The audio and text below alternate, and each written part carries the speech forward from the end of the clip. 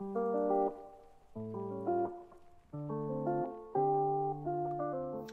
what's going on, guys? Welcome back to my YouTube channel. Today, what we're going to be doing is sort of a new series and a continuation of the mail day.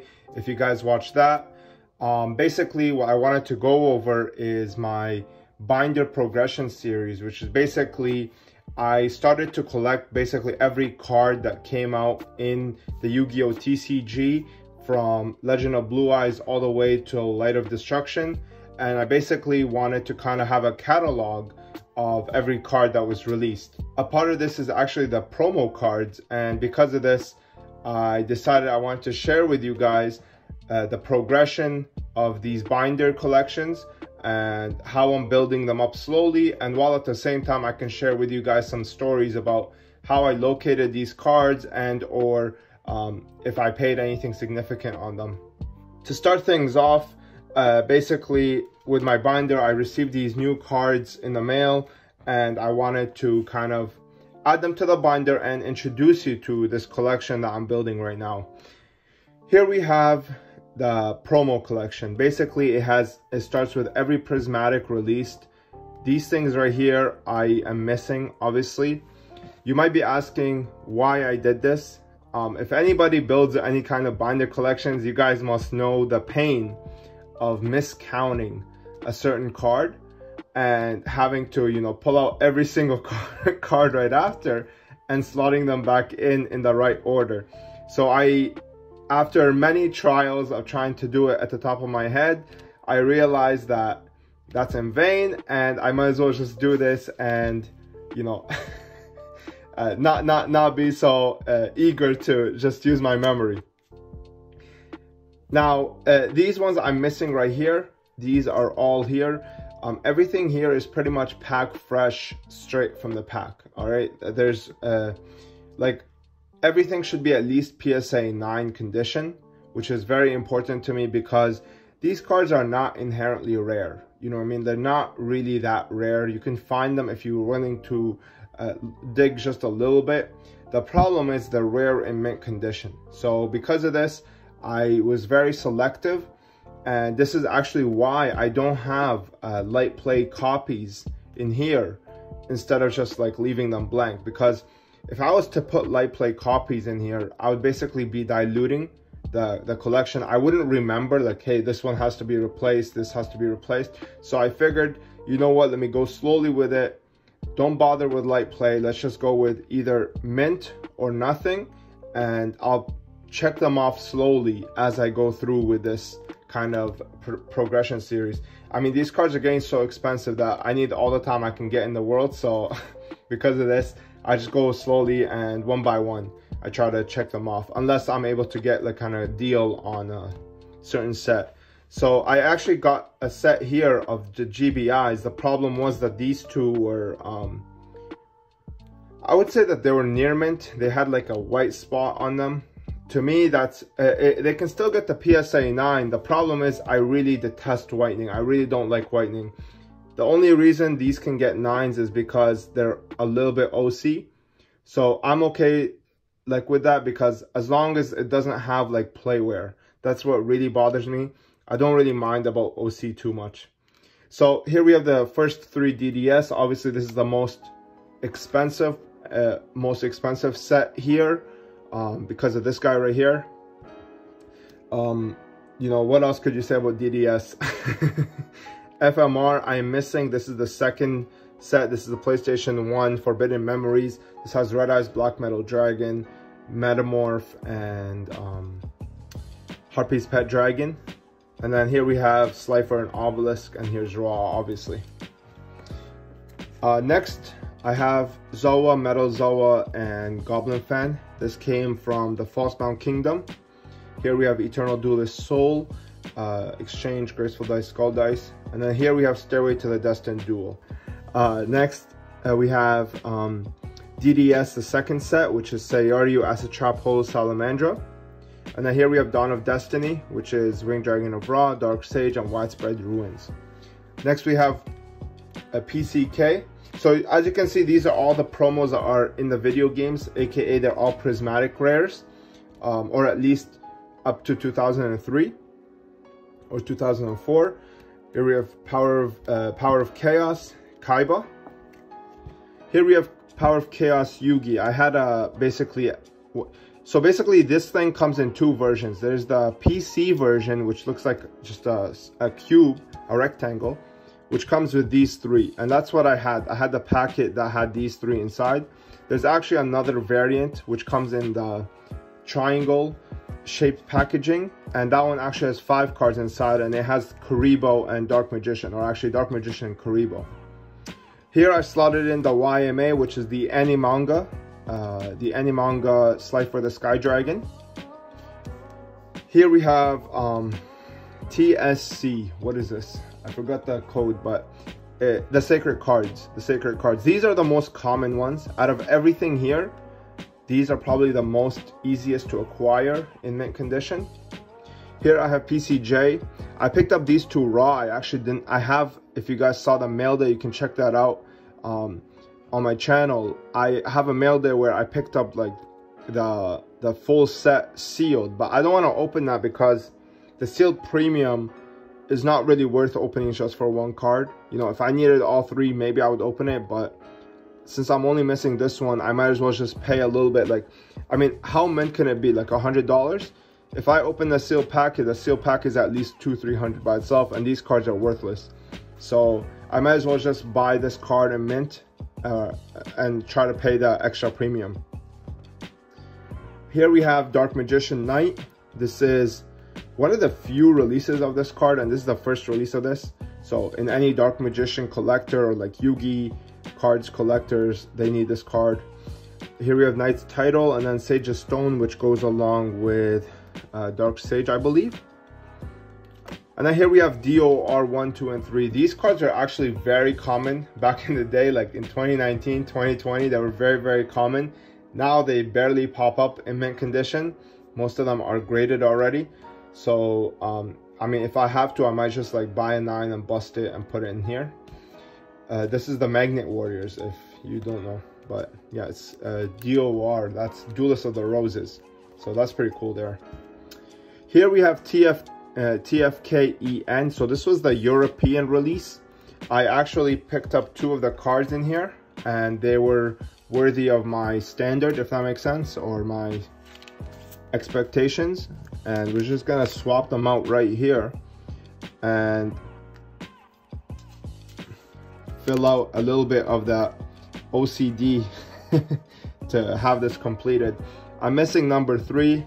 The guy said he had this as well, he just couldn't find it. So, you know, I'm gonna wait until I'm able to locate one, and because this thing is very hard to find in, like, even sealed, it's very hard to find this. So I just have to wait until I'm able to locate one. The lucky thing for me is that with these cards is that they came out of the video game. So because of this, the card quality is Japanese stock, and it's excellent. It's truly excellent. So it shouldn't be too hard to find these, especially since I've checked off, like, I mean, other than these guys right here, these will cost me an arm and a leg, but everything else it should not cost more than, like, you know, $50 to get like I mean, this one is maybe like $50. Dark Magician Kuribo is like maybe $20. I would assume this one's very expensive. This one's maybe like $100, but it's not like, you know, with these ones it's like, you know, you're talking $300, $400, $500 for a mint copy. So those ones are an adventure for sure. Now here we have well, first of all, this is the World Championship 2004. This is the first World Championship, and this is the only one in Prismatic Rare. Okay, this was by the way, this was the EN of the Falsebound Kingdom, which was released in Europe. And this is basically, instead of having Metal Zoa, as you saw here, this is TFK, the North American. They replaced them with these cards right here. So here's the World Championship 2004, 2005, and then I'm missing 2006 and 2007, 2008. There is a 2009, 10, and 11, but those are 5Ds. I don't know if I want to go into 5Ds yet with the promos, because you know, it kind of gets out of hand. To a point it'll get really, really tough.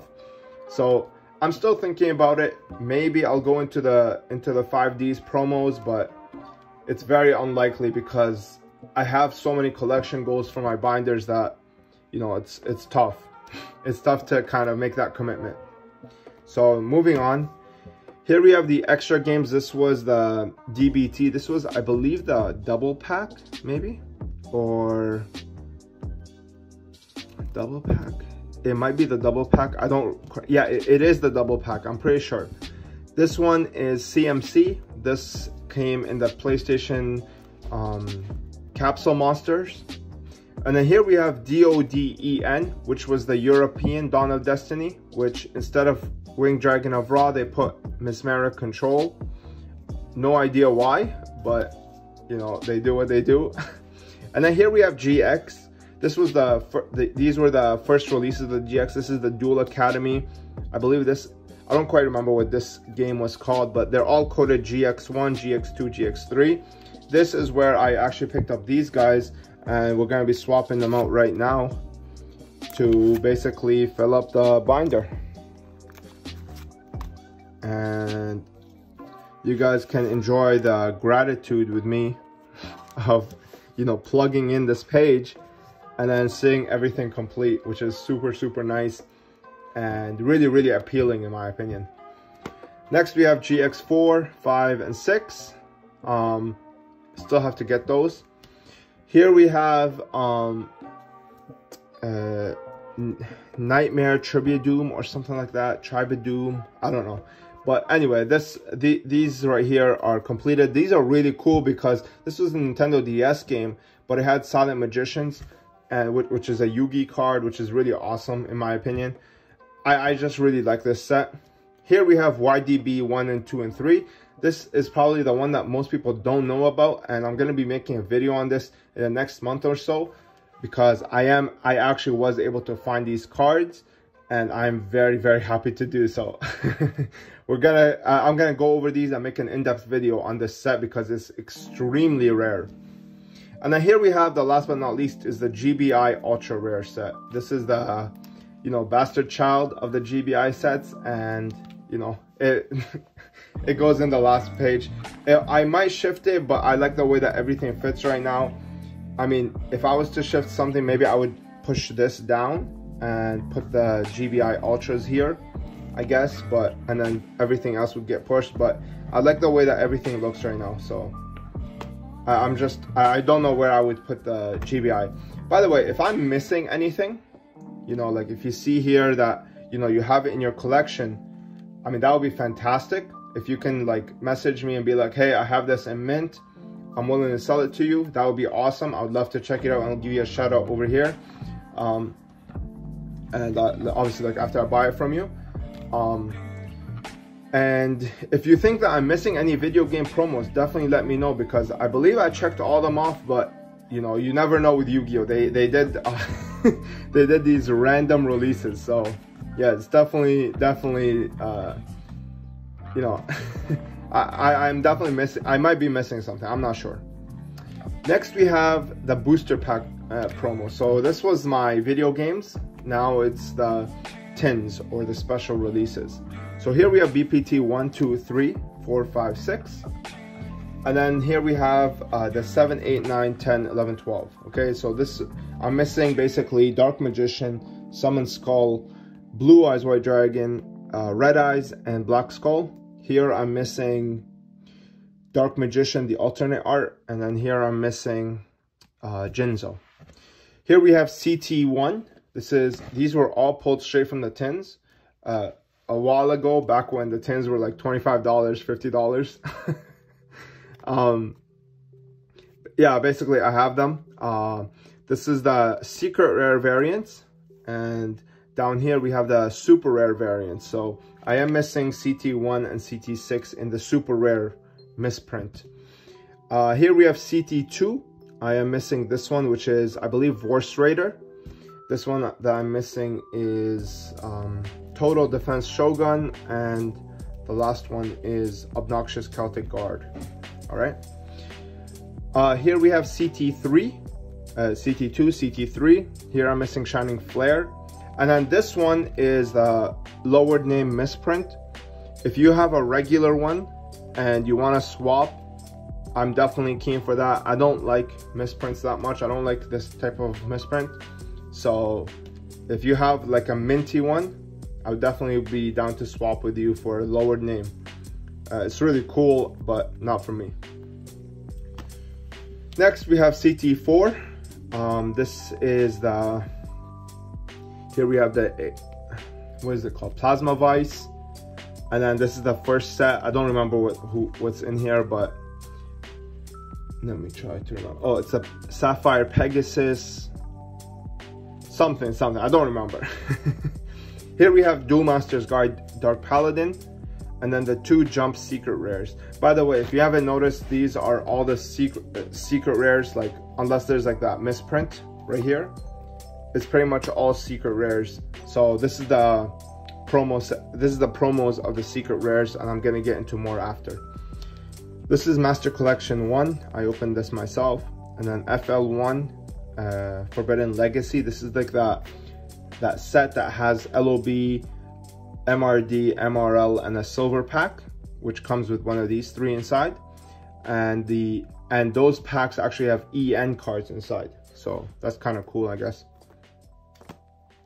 Next we have Master Collection 2. I didn't actually pull these myself. I got these from Yu-Gi-Oh! Prodigy. Shout out to you on YouTube and on IG. He actually sold me this set after he opened it himself. Here we have DPK, which is the secret rare promos that came in the Duelist pack. Jaden and Duelist pack Chaz maybe. Sorry about that. And then here we have Elemental Hero Collection 1. So you guys saw me pick this. You saw me pick this up in the last mail day. Here we have GSE 1, which is like the Wild Heart. That is secret print name, but the holo is a super rare. I'm not sure if that was a misprint or something like that, but yeah. Man, this stupid fly. Here we have UBP 1 to 5. Very hard to find set. I'm not ready to pay the big bucks for this. I tried, but you know, people want just too much money for it, so I'm still holding out to see if I can find one for a good deal. Here we have Dark Legends Gores. This Gores came in the double packs. You know, when there's like 2 packs, Dark Legends. Very special release. It was only released in the blisters. This is the card that comes in there. I have a couple of these, but they're just hard to find in mint condition. Here we have Starter Deck Deluxe 1 and 2. This is the secret rare Armed Dragon, as well as the secret rare Rope of Life. Here we have Retro Pack 2 Baboon, like the green baboon. And then here we have the Retro Pack 2 Gores, which came out of the... I think one of them comes out of the box, and then the other one comes in the blister. So I don't remember which one's which, but they come... Those are the promos that come in there. Here is the Elemental Energy Special Edition promos, okay? And then here's the SOI Special Edition promos. These are not expensive. It's just hard to find them in mint condition, because most of them is like most of these cards are pretty much like trash, like in terms of playability or usability or anything like that. But you know, I'm just trying to find them in mint condition, because you know, like the thing is with collecting these cards is, as prices start to go up and it becomes like impossible to collect, and you're like a fan of Yu-Gi-Oh, you want to try and collect something, right? And I think, in my opinion, this is kind of a conservative, budget-friendly way to collect, because these cards are not very expensive. Like honestly, I mean, there's some that kind of stand out. I guess this is like maybe 25, but most of them you can get for like under 10 bucks. The problem is that you have to find them mint, because you want to kind of create a little bit of collectability. You want to make a little bit of a challenge for yourself. So that's where the hard part comes in. And then as you check them off slowly, I mean, what is it? If this is mint, the guy pulled it out of the pack, what am I going to pay? Like 10 bucks?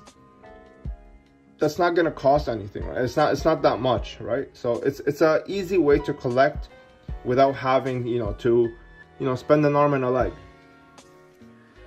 Here we have the Yu-Gi-Oh! GX 1-9. So Yu-Gi-Oh! GX, the manga, it comes with cards inside. Every single volume, it's from volume 1 to 9. Every single volume comes with a card inside. This one is very hard to get. This is the Light and Darkness Dragon. This is the Thunder King Ryo. These are the only ones that are actually secret rares. The rest are either ultra or super rare. These are like the only tough ones to find. They're not hard to find, it's just hard to find in mint. And I actually secured a few of these in sealed, so we're gonna open them on the channel maybe if you guys are interested in that, to see just like how they came packaged and stuff like that. This is Yu-Gi-Oh! R. The reason I put this one in here is because it's a secret rare, and it came out in the time of, it's technically past 5Ds, okay, but it is not a 5Ds card. So, and it's a secret rare, so I just, slapped it in here. I don't know, I mean, it's not that important. I needed something to fill here. And then here we have the jumps, okay, these are the jump promos. Here's the Red Eyes. This is the Obelisk, Prismatic, Archfiend of Guildford. This one's getting quite tough to find in mint. And then this is Jump 5. What is this one? Oh, this is the secret rare. This is this one right here. Okay, this is supposed to go here, but however, because these are all ultras, I'm gonna put the ultra rare special edition one. I have a sealed one, I just don't want to open it. You guys saw me get it in the mail day. I don't want to open it, so I'm gonna try and find like or at least a second sealed copy so that I can open one and put it in here. And then these are quite tough to find. I believe this is the toughest one because this one came out of the magazine. These two you can get from the manga. They're still tough. I have a lot of the manga for sale on my eBay store. These are like, they go for like 50 bucks, 40, 50 bucks. And then this one comes out of the volume 16. This one comes out of the volume 4. So, and this one's strictly from the magazine. Here we have Toon Dark Magician Girl and Magician's Valkyria. This is, I really like these two cards, and they're from the show. It was a must-have. I had to put them in here. I stopped here. Here comes Victory Dragon, but I have that right here. So I'm not sure if, I mean, if I can locate another secret rare to put in this slot, I'll take this one and I'll put it in here. And then I haven't decided if I want to go through with the rest of the Shonen Jumps, because here would go Stratos, Ocean, and now a bunch of the Wicked avatars and stuff like that. I don't know anything about the Wicked avatars. The last one I would like think about collecting is Stratos, maybe Copycat, but otherwise I'm not too keen on collecting the rest of the jump sets. Here we have the sneak peeks, but these actually came in the magazines as well. So we have Cyber Harpy, Amazoness, and Embodiment of Apophis. Exchange of the Spirit. This one is actually damaged. Well, not damaged, it's like near mint, but I don't have a second copy, and I remember this one because, so this is why I just slipped it in here. If anybody has a replacement, I would love to buy or trade from you. And then here we have the two SPs. This one came in the sneak preview. I know this one's Enemy of Justice, and this is a Dark Magician Girl. This one goes Toon Dark Magician Girl. This one goes for a good amount of money, but I don't know where this one comes out of. Maybe Shadow of Infinity? I don't remember. And then here we have the YAP. So I have these in sealed. I have a sealed packs of these, but I don't want to open one because the EV inside is not as it's not that good. So actually the EV is actually one of the best, but the reason I don't want to open it is just because I like to chase. I like to chase these cards, so I go one by one. I got this one for, in my opinion, a steal. I got it for like $35. So this is the main reason I haven't opened this. I mean, if I didn't get this, I would probably open the pack and just slot them in. But because I was able to pick this up, now I'm kind of like, you know, I have to wait until to try at least to get these in, you know, already open form. And then here we have the Lost Art Dark Magician Girl. I have a sealed one, but I don't want to open it, so I might just pick one up off eBay. And then here we have the Jump, Raw, Slifer, and Obelisk. These are the alternate arts that were actually designed by Kazuki Takahashi. If you don't know, any card that is designed by him actually has no border. So you see how like the card is kind of elevated here? Like if we compare it to this, you see how like there's a border here? Well, this one, it doesn't have that. So every card that is actually drawn by him for these cards, they all have this feature. So you'll see that with Lost Art 30, I think Lost Art 19, not 35. Lost Art 19, I have to change this. It has the same thing. And then these guys also have that. And then here we have the Blue Eyes as well. You can see that it also doesn't have the border. I just think that's a really cool feature, you know what I mean? Like they just changed it up and dedicated it to him. It shows that they're paying attention to detail. And then here's the Jump Dark Magician. This came out in 2011 and it basically completes the set. I don't know if he did any others. I know he did like a couple for like some tins later on, but I'm not really keen on those. I have this one. This is a Jump because the reason I have this one is because this is like the only Orichalcos card that there is other than the one that came out in Yugi's World. So I just think this is a really cool card. I really like the design of it. I mean, just look at this thing, man. Just super badass. It comes from right from the show. I don't know, I really like it, so I just slotted it in here. Here's the set sail for Duelist Kingdom, and Glory of the King's Hand. I think these are really nice cards. I might try to get the original ones, but very unlikely. I don't know. And then here we have Five-Headed Dragon, which comes out of the Dark Revelation blister. This comes out of the Dark Revelation 4 Light and Darkness Dragon. And then this one is Duelist Pack Collector Tins, which comes with Card Ejector as an ultra rare. So those are the only promos that I could find. If you know of any others, definitely comment them down below and let me know. I'm just trying to find anything else that I can slot in here. Nothing past 5Ds. It has to be like a GX, at least GX themed card, okay? And yeah, that's basically all I have for you guys today. Hopefully you guys enjoyed that. That's my promo collection. I am building my other sets. If you guys like this type of content, let me know. And you know, if I see that there's good feedback for this, then I'll start doing stuff for like the original Yu-Gi-Oh binders, because I'm still building those. Those are pretty much done and I'll showcase them soon, but this one I'm still building, as well as a lot of the GX ones. So if you like that, I'll definitely share those with you guys, and hopefully, you know, you guys learn something, or I inspire you to start collecting yourself, because I know a lot of people think the game is kind of really overpriced now, and I agree. It's out of most people's budget, but you know, seeking mint cards, I just think there's a real delight to it.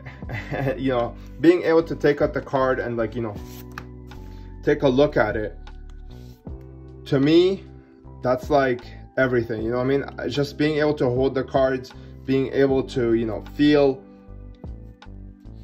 the cards, and, like, you know, maybe even duel with them. I think that's so important to me, and that's why I'm like, for my collection aspect, I really gravitate towards binders. So yeah, that's basically all I have for you guys today. Hopefully you guys enjoyed that.